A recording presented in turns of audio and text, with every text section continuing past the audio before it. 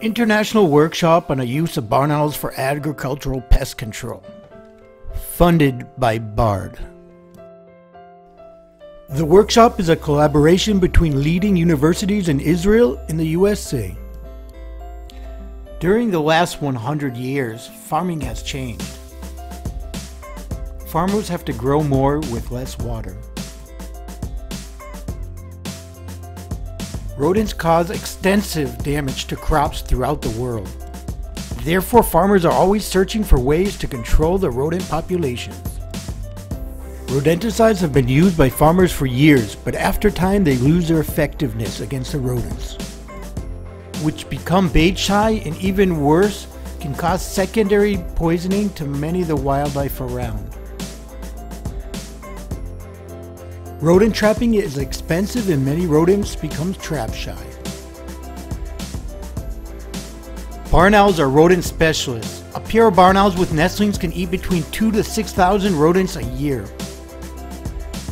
Barn owls therefore may have the potential to help farmers reduce rodent damage. This is why farmers and scientists have created projects of using barn owls as biological pest control in agriculture. Nest boxes are added because barn owls do not know how to build their own nest. Barn owls can raise up to 11 nestlings and can breed more than once each year. Hubs of scientific expertise on barn owls and pest control have formed in the US and Israel, but there is a clear need for information sharing and collaboration among scientists and farmers from both regions to assess the value of this natural form of pest control.